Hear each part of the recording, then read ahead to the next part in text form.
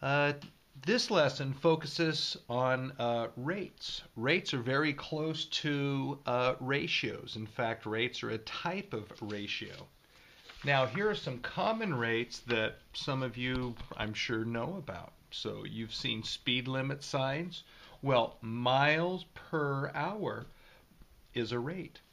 And so 50 miles per 1 hour. Okay?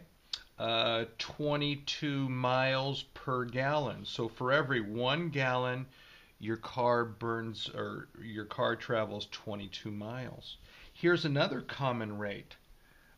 You make $8.75 per hour when you work at a certain job. And here's a common rate for when a nurse takes your pulse. She's trying to see how many beats your heart is beating as coming through your veins per minute, 64 beats per minute.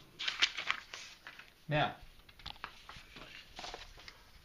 rates, here's our standard definition. A rate is a type of ratio where two numbers are compared and the second number is 1.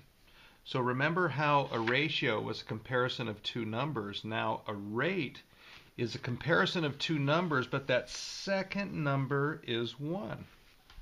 So let's say a car was averaging 45 miles for every 1 hour the car drove. Well, this is a rate. This would be 45 mph, but we can write it as a ratio. Okay? Now in all rates, the second number is always equal to 1. So 45 miles driven for each hour. We can put each before each of, whatever's being measured here. 45 miles per each hour. Okay? Now we have to get used to the word per, which is abbreviated as P in a lot of our standard rates. So in 45 miles per hour, that P right in the middle of those three initials, this always stands for per. Per is a common feature of rates per 1 hour. Okay? 62 beats per minute. The P stands for per. There's the heart. The heart beats 62 beats per minute. Okay? 62 beats per minute. Your heart beats 62 times for each 1 minute time period. If we wrote it as a ratio, 62 to 1. And then 62 beats to 1 minute. Now, here are some common rates.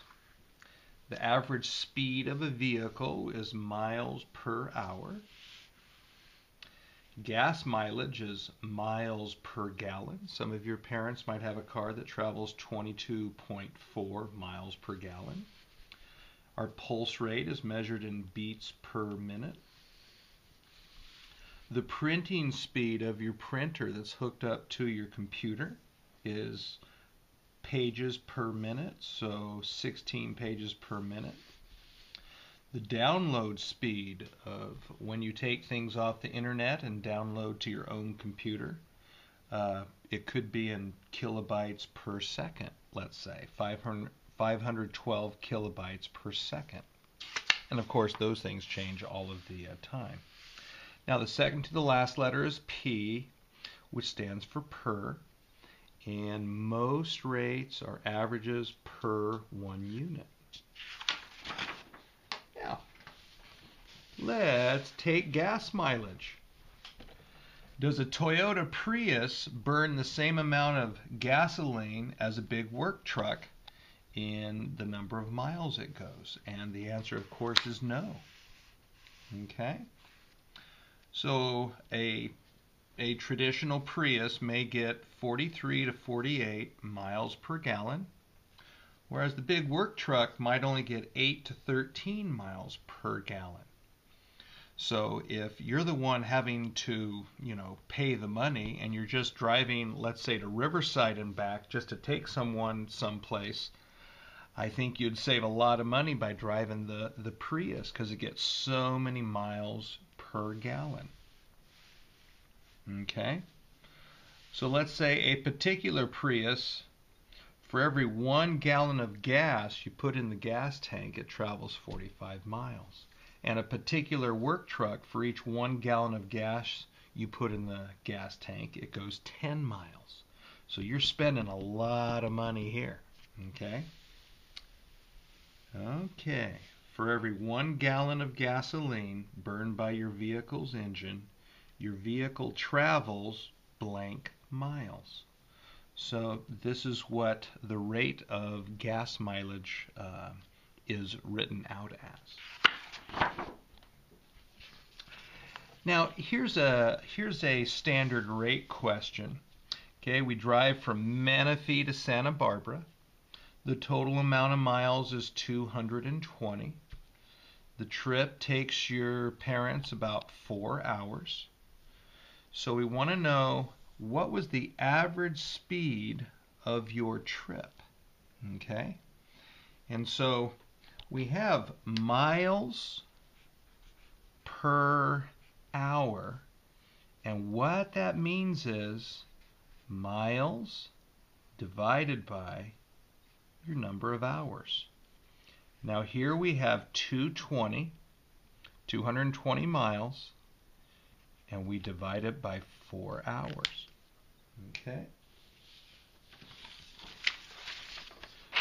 So if it traveled from Menifee to Santa Barbara in 4 hours, and the total miles driven was 220, we take 220 divided by 4 is equal to an average speed of 55 miles per hour.